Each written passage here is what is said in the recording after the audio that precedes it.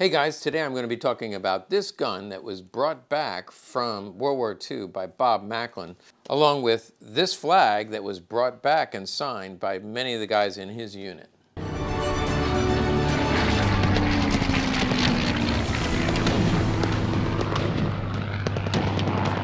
Okay, this is the gun that was brought back and Bob Maclin's name is in here. Now I already did a short, or what I call a quickie, what YouTube calls a short. And I just wanted to explain that we started doing shorts because we were told that it really helps YouTube promote their channel. They're competing with TikTok, and so they take the TikTok model and they say, hey, let's do our own TikTok, and they call it a short. So we've been putting out shorts, and it's just a quick tease.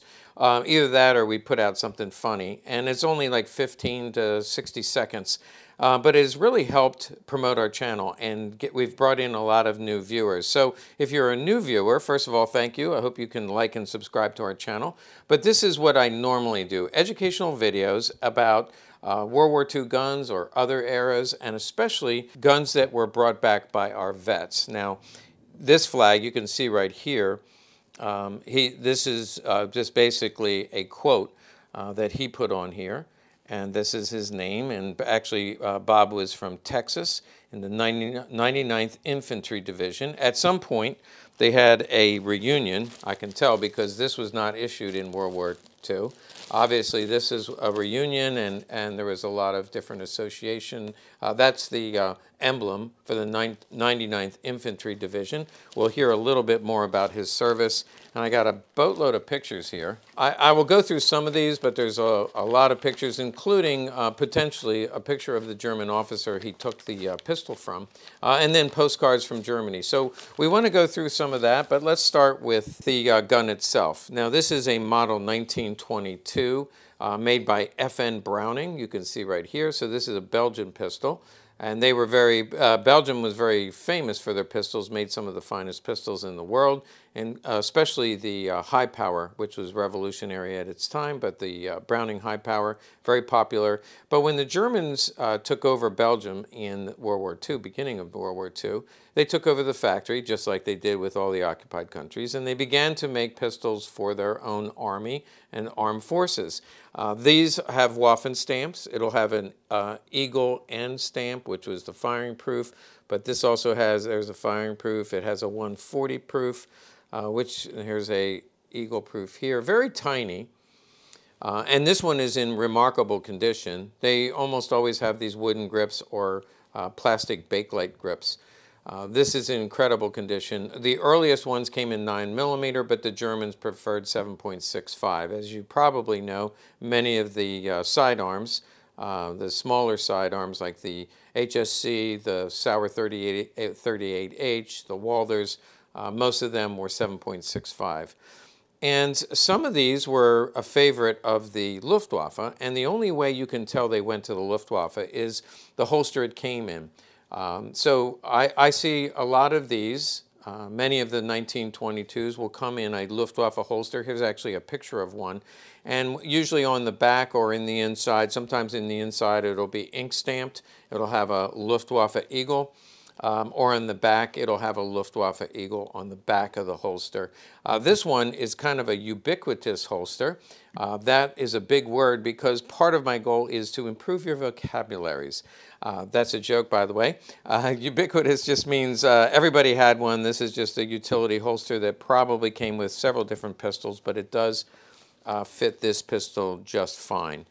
And not 100% sure it was issued with this, but his name is right here, Bob Maclin, and his GI number. That's the only reason we were able to look him up and figure out, well, who is this guy and how did he get this pistol? We don't know a whole lot, but I'm going to make a few conjectures here. So this first set of pictures you can see, first of all, we assume this is Bob. I believe he has the name on the back, but this is Bob Maclin, and then there's a picture of some of the guys in his unit. And then a little later on, we see a picture of a German officer. Now, according to the person that I bought this from, as told by the family, that was the officer he took the pistol from. Of course, I can't prove that. But it would make sense. I don't know why else he has a picture of a German officer. This is obviously probably after the surrender, because this looks very relaxed, and you typically wouldn't say, hey, can I take your photograph? So I'm assuming it was a friendly handover or a friendly surrender, not something that happened in the midst of war. But again, it's only conjecture. Obviously, people will have differing opinions. And then we just see different pictures of Germany. We see destroyed tanks and just different pictures with him and some of his GI buddies. And then also, he must have been there after the war, which is when I think after the war was over, he got this pistol and brought it back. But we'd see a lot of these postcards, ubiquitous, those postcards. Just loved improving my vocabulary. Ubiquitous postcards from Germany that many of the GIs brought home after the war. And then the other piece, besides the gun, which is, to me, the most outstanding part. Oh, by the way, look at those front strap and back strap. Almost no wear. So this officer did not use the pistol very much. Maybe we can tell from his cap what branch of service. I'm sure somebody will look at the picture and tell me what branch of service this German soldier was in. But let's take a look at the flag itself. Now again, he probably brought this home because he's the only one that had this inscription, and he put that it was from the 99th Infantry Division. Everybody else just signed their name. As we look through the names after we get past Maclin's name, you can see just all the different places around the country. We see New York and Kentucky. Here's Pops. Some people had a nickname. They all printed their names, so this was not done on the battlefield. This was, I think, done at a reunion. Here's a fellow Texan, because Bob was from Texas, and I saw one from right near my hometown. I saw one, I don't see it right now, but we have Ohio, Kensington, PA. That's not too far from us, but the one that really stuck out, here's Philadelphia. I'm not thinking of that one. There was one here from Downingtown, PA, which is really just a couple miles west of where we are right now. Some of you are going to see people from your town. Here's Indiana, Pittsburgh, PA, Lexington, South Carolina, New York. You see people from all over the United States. Here's a guy from Chicago and Michigan. So obviously all guys from the 99th Infantry Division. If you read about them, they were heavily involved in combat. And I do have the obituary from Bob and just wanted to go through that. Robert, or Bob Maclin, passed away at 92 years of age back in October of 2015. Now, he went to Texas A&M in the fall of 1941. So if you think about the fall of 1941, you know that very early into the semester, by December, Pearl Harbor was bombed. And if you live in Texas, by the way, just let some of you foreigners know, don't mess with Texas. If you're in Texas and the United States is attacked, you know pretty much everybody in his class immediately signed up to serve their country. And so right after Pearl Harbor, Bob served for 4 years in the U.S. Army. And he served in the 99th Infantry Division, which we already knew. He was involved in the Battle of the Bulge. Bob was awarded several medals, including 3 Bronze Stars. After World War II, Bob returned to Texas A&M, where he graduated in 1948 in agriculture. And then throughout his life, he served on several boards and government agencies, U.S. Public Health, but mostly related to agricultural industry throughout our country. The only picture of what I think is Bob is very tiny and hard to see. Other than that, we have the picture from his obituary when he was obviously a much older man. But to Bob and the other guys who signed their name to this flag, thank you for your service. Okay, my favorite videos are of the vet bringback, so I hope you enjoyed that one. But I also got an eclectic assemblage of guns coming in. How's that for vocabulary? You go back and tell your wife, I learned so much from this video. An eclectic assembly of guns. From the MAC show, and also while I was at the MAC show, I got some guns in that are pretty cool, so I'm just going to show them to you really quickly. This is the first one, a Walther PP, but it's special. Okay, you do see the high polish finish. It's just absolutely gorgeous. On the front strap, though, it is marked RJ, which we know stands for Reichsjustiz. So that's the Justice Department. Now, it was controversial in the Nazi era. It's controversial now, but no political comments, please. During the Nazi era, the Reichsjustiz, that was the Justice Department, they were in charge of arresting bad people and putting them on trial, so this would be court guards. I'm told that even the magistrates or judges carried a pistol under their robe. So these went to the Justice Department, and they do command a premium because of their history. This one is in really good condition. This is the finger extension mag, of course, magazine. And it's in 7.65. This one also came in, which is a Walther PPK. The condition of this one is absolutely stunning. Beautiful finish. This one is a pre-war model because from the serial number, I can see that it was about 1938. It has crown and proofs, 1938, so just before the war started. And it was made for export. That is not an import mark, but it was made for export. In other words, Germany made this probably to go to the United States. This is original factory, and it tells me that it was meant to go to a retail store. We're not sure. It could have been A.F. Stoger. And the reason I say that is I've had other Walthers, both PPs and PPKs. It'll say made in Germany, and then over here it'll say A.F. Stoger, or there was also one on the West Coast, I want to say Pacific Arms. But they did a special order for that retailer where they did a checkering there just as part of the grip. It just gave you a better grip. So that was a special order from the factory, and this was factory applied. That makes this a very rare and desirable Walther PPK. This model is a small 32 caliber pistol. Actually, right under here it says 7.65 BM. I'm not sure what BM, it probably means bowel movement, I don't know. BM may be Bohorden model, not sure, but what makes this so rare is it's duraluminum. Basically, it means it's an aluminum frame, and you can see, actually the slide is marked duraluminum, and the frame is marked duraluminum.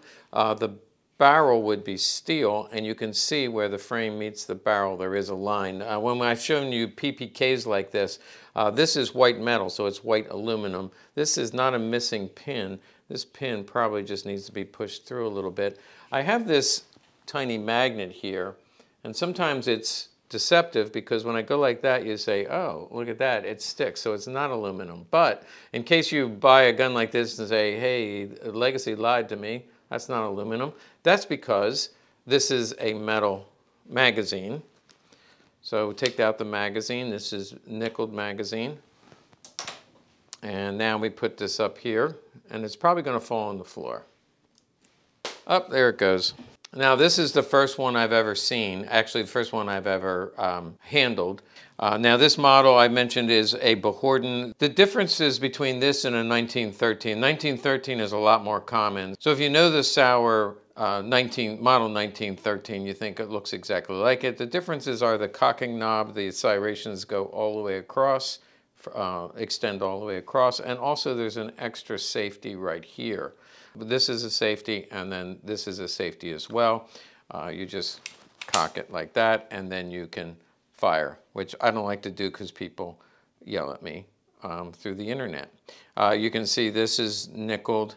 Just a beautiful gun, extremely rare. They do have firing proofs. You do see a crown N on the back here, which is also where they have it on the 1913. It's on the frame as well and on the barrel. So it has those proofs. This is a cute little small pistol with a spare, there is a spare magazine here, but what the heck is it? Let's open this up, wipe it off because it's got smudgies on it. And this is probably the nicest Model 4 I've ever seen in my life. These were made in the 1914 to about 1918 era, and most of the ones that you see are pretty beat up. They actually were issued to some officers. This one was not because it doesn't have the imperial proof here. It just has the crown end proof. But if you look at the front strap, the back strap, even the magazine, it is Walther marked on the bottom, by the way. Walther Model 4, you know, hardly used. And when I first saw it, I had to say, is this thing been redone? But you can tell from the finish, you just get to know this early Walther blue. You can tell from the extractor that shows age. And overall, there's a little bit of patina, but again, easily the nicest Walther Model 4 I've ever seen. And the extra bonus is the cute little holster. This is obviously a P38, would seem unremarkable, but it's noteworthy. As soon as you see this cog hammer, the wider striations, I can't say that word, so my vocabulary is not that good. I especially can't speak German. But this cog hammer is late war, and when we try to figure out how late, we do see AC 45, AC is Walther, 45 is the year, and it's in the C block. Now the C block is the last ones that they made. By the D block, they were being put together by the vets who took over the factory in April, actually pretty early April. So this one was probably made like the first week of April and put together by slave labor. They were most likely Polish forced laborers. You can see how rough it is. The finish is rough, but it is all matching. Just look at the numbering on the barrel. It is so crude, people would say, oh, that's got to be fake. No, it was just done very hurriedly and very sloppy. And the reason they were hurrying is because they were telling the Polish workers, work faster or else. And they could hear the artillery exploding in the background as the American Army was coming up over the hill. So this literally was made in the last days of the war. And then the guns after this C block were all put together by the GIs. Well, actually, they paid the Polish workers to put them together, and they put some together. But generally, they took over the GIs took over the factory and were making them to bring home as souvenirs. It only has 2 proof marks. It doesn't have the final proof, which means it was in the factory, probably when the GIs came in, was put together under German occupation, but soon thereafter, it was, we call it liberated. Other people use other words. Notice the dual tone finish. This is phosphate. This is phosphate. I think the magazine and the mag release, that's all phosphate. This magazine, U marked, which means unhardened. 1945, phosphated mag, just a remarkable P38. It might look ugly to you, but it's very rare and very historical. Here's one that I picked up at the MAC show. By the way, MAC show attendance was extremely light, especially on Saturday. It was a bit disappointing. Just wanted to be honest with you. SOS, the show in Kentucky, is a lot better attended. The MAC show, maybe it's the location, I'm not sure, but it was very poorly attended, and I just want to put that out there because I know people ask me to recommend shows. But I did pick up this Artillery Luger. What makes this a little bit more rare is made by Erfurt in 1914. Now, most of the artilleries, most of the Lugers were made by DWM. Most of you know that. Erfurt only made them in 1914, only made about 20,000 of them, but they only made them 1 year. DWM made them from 1914 all the way to 1918. There's a lot more of them. So again, rare maker, Artillery Luger. It's got a dulled finish, but it is original finish. For those of you who ask, it does have halos around the serial number there. That's something you look for. It does not have a matching mag, but it is a correct magazine. And it does have this correct artillery holster. This is an original artillery holster. And you'll notice it doesn't have straps that you put it on your belt, but rather they carried it over their shoulder. I know Randy will find a picture of the World War I. This would be World War I soldiers carrying their artillery holster. This, by the way, is dated 1917, so it was from the World War I era. I'm going to show you one more, although there's a lot more to show you, but I know that some of you need to go help your wife do the dishes. So I'll let you go, but stay tuned. Make sure you like and subscribe because I got a bunch more guns to show you, and these are just all very remarkable. This is a Krieghoff.